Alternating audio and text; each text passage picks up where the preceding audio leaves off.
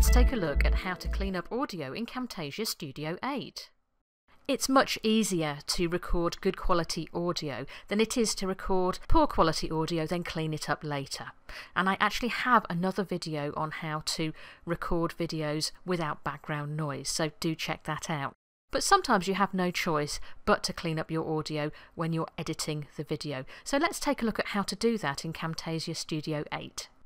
So what we're looking at here is a clip I recorded for my latest Done For You video course. Now if you don't fancy doing all this yourself, I actually make video courses that you can download and you can upload to your own website, so saving you all the effort of making the course. And you can edit this content, edit the videos if you choose to. So if you'd like to know more about that, go to totallycourses.com. But moving on, let me show you how I clean up this video clip. Now this is a less than perfect video clip. In fact, I think I re-recorded this one because I wasn't happy with the sound, but obviously I need to show you a clip that has some problems, otherwise there's nothing to clean up. So this doesn't represent the quality of my courses. This is an example showing you how to clean up the video. Anyway, the first thing you need to do is that if you have more than one track, you need to lock the other track so that you're not editing the sound on two tracks at the same time. So if you've got a second track, you need to lock that. I don't have one, so it's not really an issue. Let's play the video and so we can see what the problems are with it. Where should you put your content on your website? Well, you could put it... So it's not terrible, but there are things that could be improved there. And the way you edit audio in Camtasia 8 is to go to Audio. If that's not there, go to More and you'll find Audio on that menu. So let's go to Audio. And first up, you may find that your audio is a bit too quiet, so you can increase the volume. So that's just volume up. And we don't want too many peaks above this line because that's going to reduce the quality of our audio. So in fact, I'm going to take that down a little bit, so I've just got a few little peaks above that line. And then I'm going to enable noise removal, so that will remove, won't remove every single bit of noise that we don't want, but it does make quite a difference, I've found. And then we can go in and edit the individual parts of the track itself that we don't like. So first up, where should you put... Don't know if you heard that, but there was a little kind of slurping noise.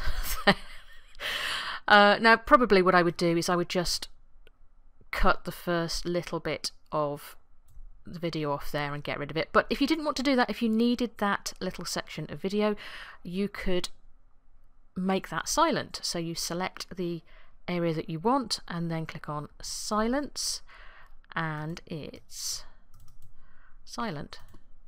Where should you put your content on your website? Well, and a lot of the time you can get rid of quite a lot of background noise just by making the quiet parts of your video silent. It won't work for everything because if you're talking with some background noise that you don't want, then that's not going to help. But a lot of the distractions I find on a video are things like ums and ers and sniffs and coughs and things like that, and you can quite easily get rid of those in that way.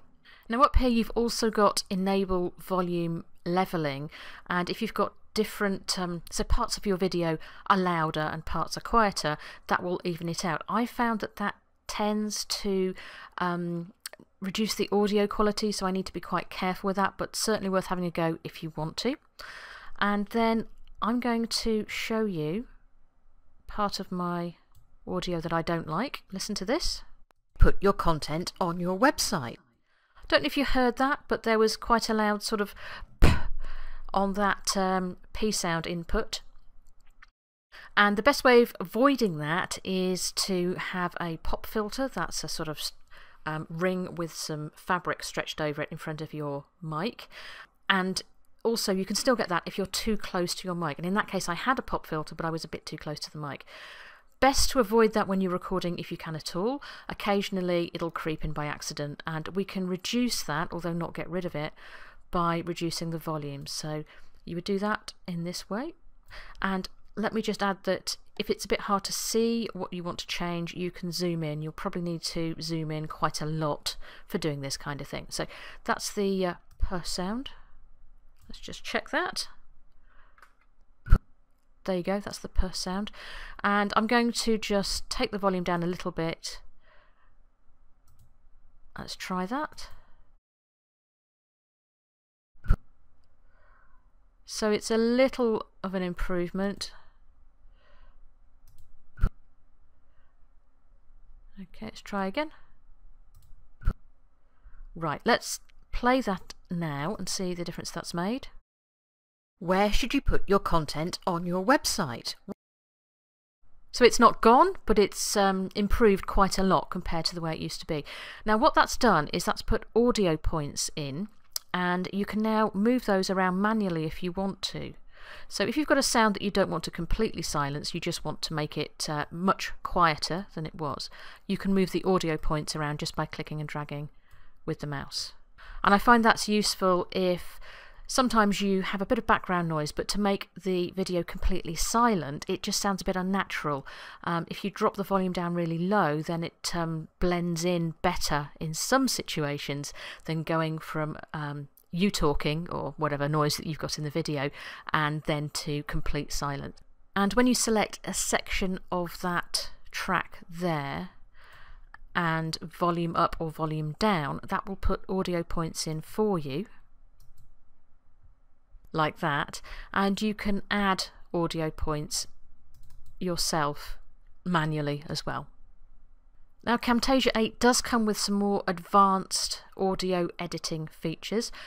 Personally, I've found that if my audio is poor enough that I need to tweak the advanced settings, I'm probably better just re-recording it, because that's going to give me a better result. Obviously it depends how practical it is to re-record your video, but often if you've taken care to make a good sound recording, you've got a microphone, you've taken care to remove the background noise when you're recording the video, the features I've shown you are enough to just clean up the little bits of your video that aren't perfect, and you don't really need to use the advanced settings. But if that's something you'd like to have a go at, by all means, you know, have a go. So thanks for watching, I hope that's been helpful, and I'll see you again in another video very soon.